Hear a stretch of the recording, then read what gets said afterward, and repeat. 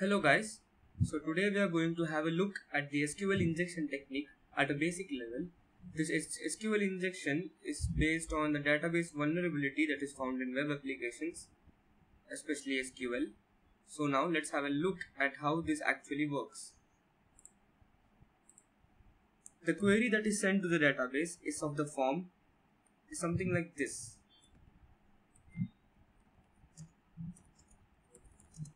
Select star from users where let's say name is equal to the username variable, and let's take a password and pass equals the password variable.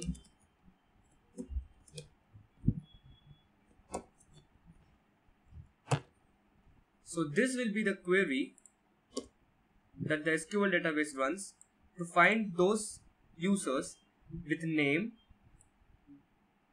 plus username plus and password plus password plus.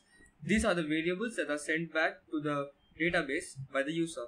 For example, if my name is say Rocky, this is how the name is going to be checked, and if my password is Rocky1, this is how it's going to be checked. So this query will be run if my name is Rocky and if I enter the password as Rocky1. Let's go back.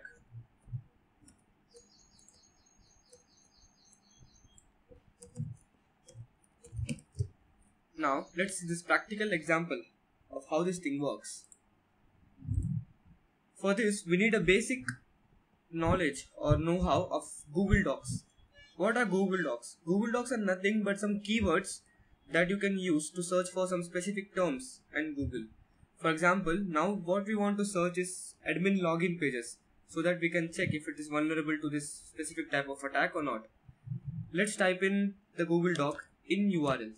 This Google Doc or keyword searches for those terms present in the URL of the website. In URL, admin login.aspx.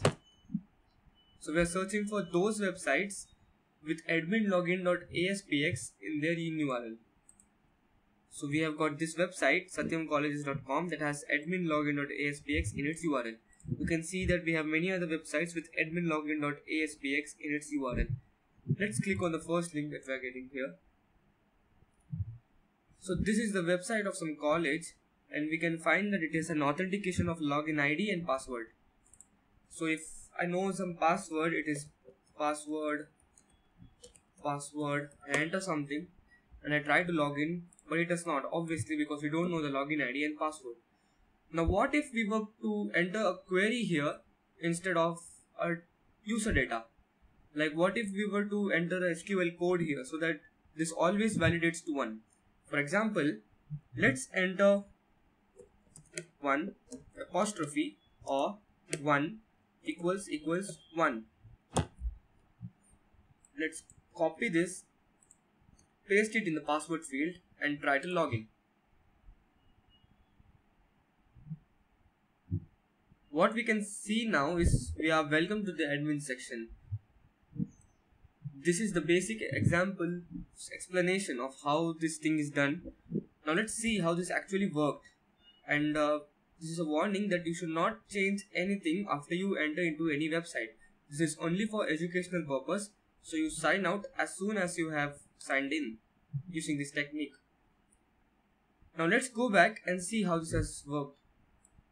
In this field, username, which was our login ID field in the specific website, what we had entered was 1 or 1 equals 1.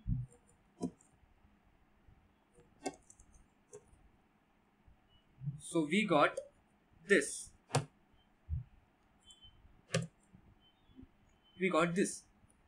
What this says is select all from users where name is equal to 1 or 1 equal to 1, which are both true, and hence this is validating to 1 or true at any condition.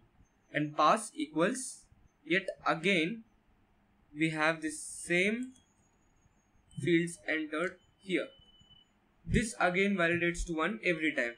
So in any admin field that is SQL vulnerable, if you are entering this code, you will log in directly to the website. Thanks for watching.